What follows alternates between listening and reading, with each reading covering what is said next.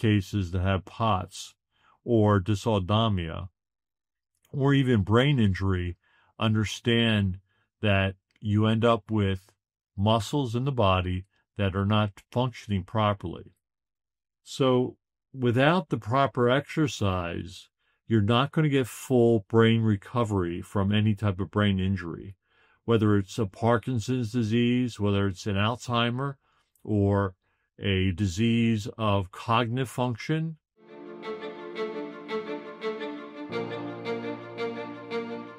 Welcome to My Pods Podcast. I'm Dr. Joe Schneider, and after 35 years as a functional neurologist, a personal journey through stroke recovery, and helping thousands of patients, I'm here to share breakthrough solutions for POTS and neurological wellness. From getting out of bed in the morning to rebuilding your nervous system, this is your guide to understanding and overcoming neurological challenges.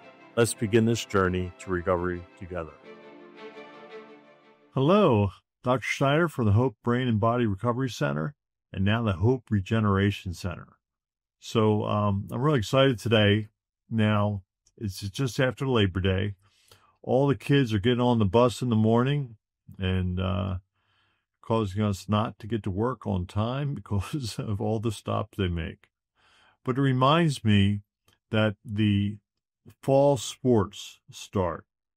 So for all the kids that get out there and football, soccer, cross country, cheerleading, a lot of sports and a lot of athletic activities for kids.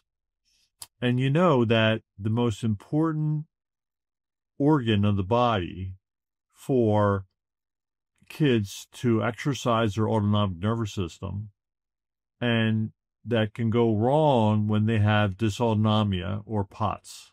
Now that organ, drum roll please, is muscle. So why is muscle an organ? Well, we don't really consider it that, but it's probably one of the most important organs of the body when it comes to activity and exercise that we do every day. So if muscles is not exercised, then muscle becomes very flaccid. It atrophies very rapidly. You lose strength in your system, and you also lose strength in your autonomic nervous system. Now, why is that? Now, your muscle demands a lot of circulation.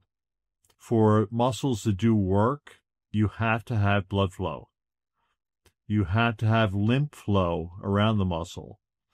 So muscle is very metabolic. It needs a lot of energy to operate. So anybody that's ever done exercise and anybody's had a brain injury that has lost the ability to exercise, anybody that has POTS and lost the ability to exercise, understand how important it is to bring muscle back,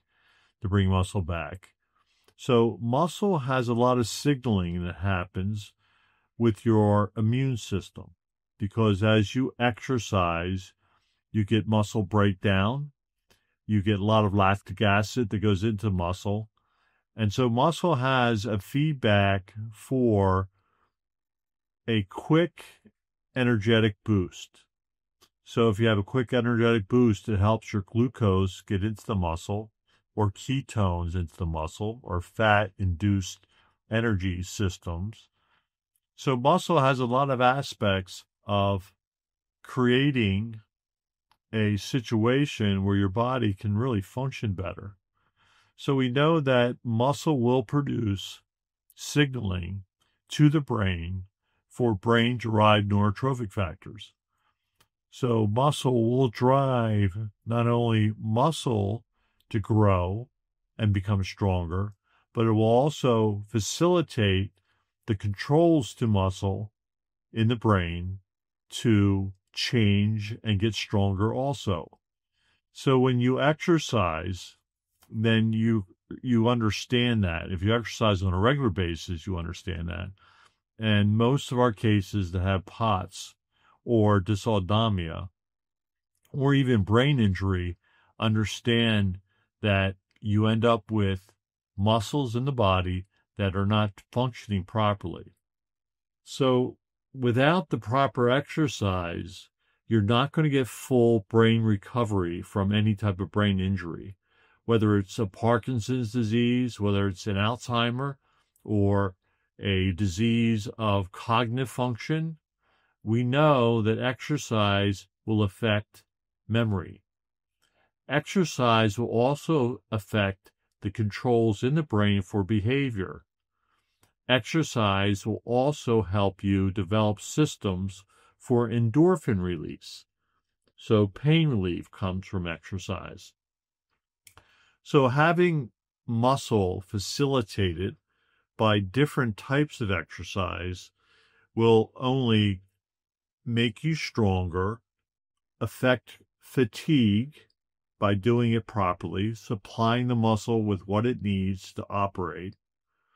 And so when you have atrophy of the muscle, you have atrophy of the fascia, which surrounds the muscle, you have atrophy of the systems that cause your microcirculation into the muscle.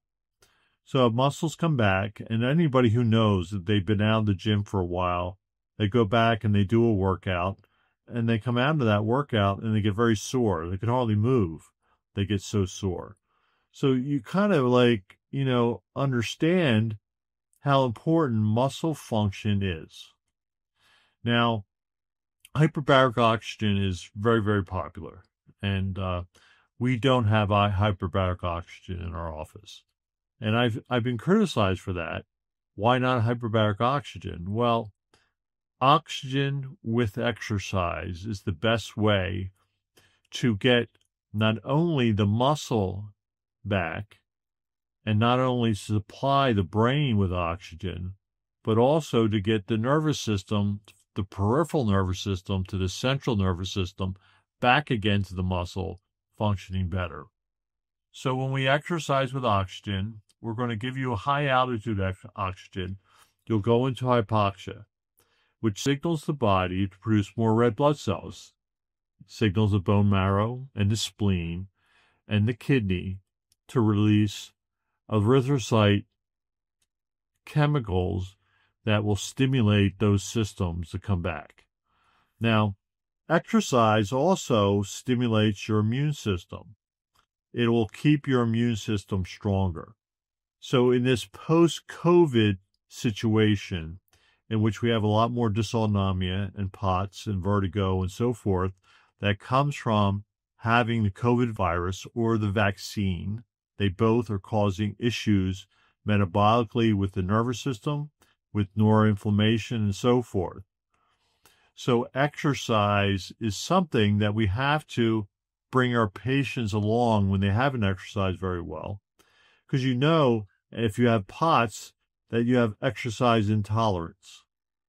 Now, when your heart rate goes up, your blood pressure goes down. That's paradoxical. When your heart rate goes up, you should have increases in blood pressure to a certain point. So by exercising with oxygen, then what we do is we're able to repattern patients from having paradoxical increases or decreases with blood pressure, the tension in your blood vessels, so that you can supply the proper oxygen and nutrients to the brain and to the body and to the different areas of the body. It's a complicated process, but what you should know is that as you get better with your neurological controls, that exercise is key to move forward with exercise every day.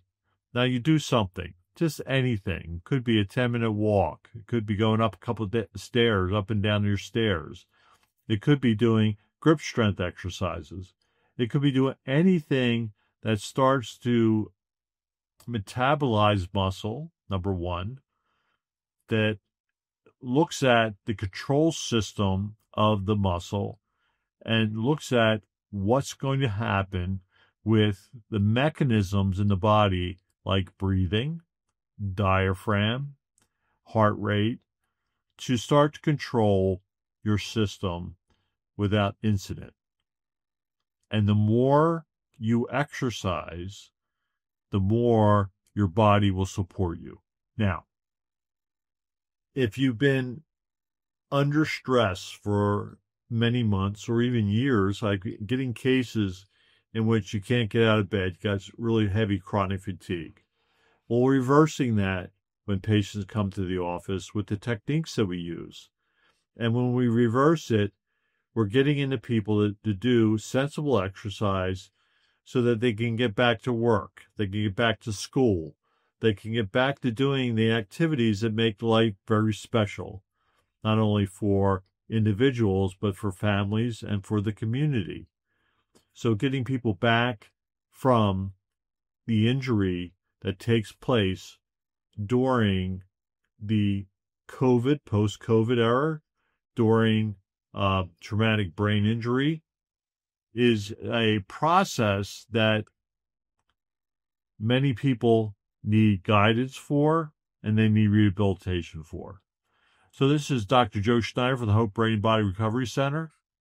If you are having a problem with POTS, if you're having a problem with dysautonomia or multiple system atrophy or post-COVID, long COVID, post-Lyme, post-Epstein-Barr virus issues, then give us a call.